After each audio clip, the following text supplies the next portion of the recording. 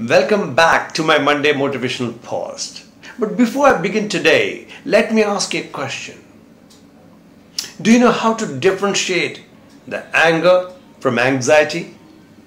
Why I'm asking this question to you is the line of difference between the two is very thin. Was there an occasion when you mistook someone's anxiety for you as an anger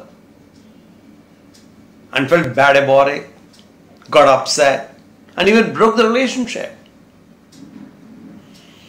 You must listen to today's story in order to get that clarity and perhaps save your relationship with the people you live and deal with.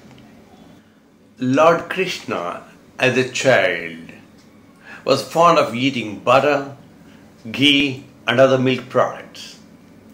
He used to eat them with great delight at every given opportunity.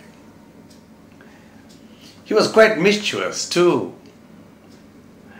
stealing butter, ghee, and all of them along with his friends from others' homes in Gokul. The residents of Gokul often complained about this to Krishna's mother, Yashodama. Added to all of this, one day Krishna's friends and his elder brother Balarama came home and told her that Krishna had eaten some soil too. She became very upset and very much concerned too. So she took a small stick and caught hold of Krishna and asked him, "What have you done? Have you eaten the soil? Show me your mouth. Open your mouth."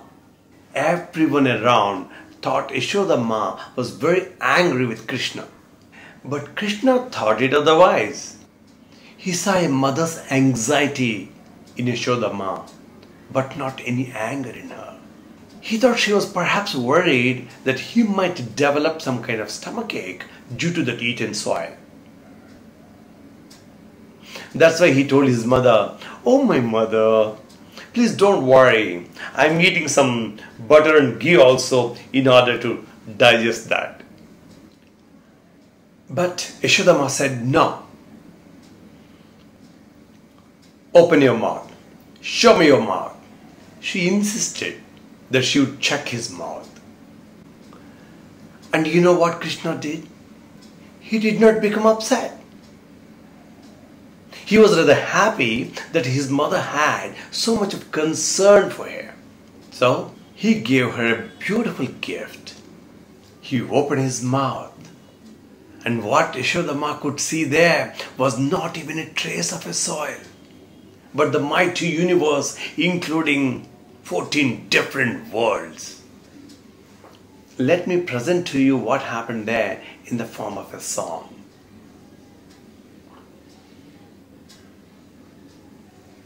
అమ్మా తమ్ముడు మన్ను తినేను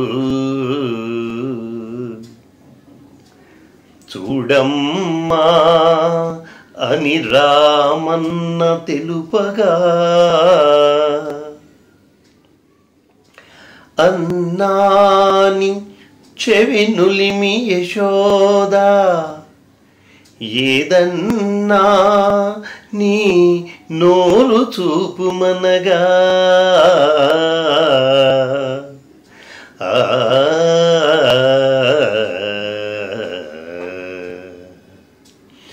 చూపితివట నీ నోటను బాపురే 14 భువన భాండములు ఆ రూపముగనిన యశోదకు తాపము నశించి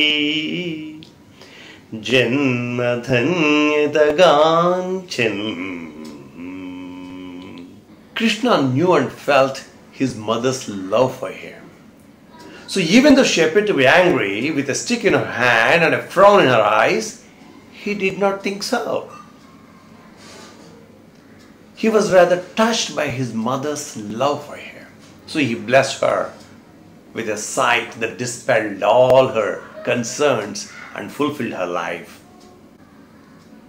We too come across such situations wherein our near and dear ones express their feelings, sometimes with a raised voice and maybe even a stern warning. And very unfortunate, sometimes we see people taking extreme steps when such things happen. But tell me, is it not what they do that is for our good?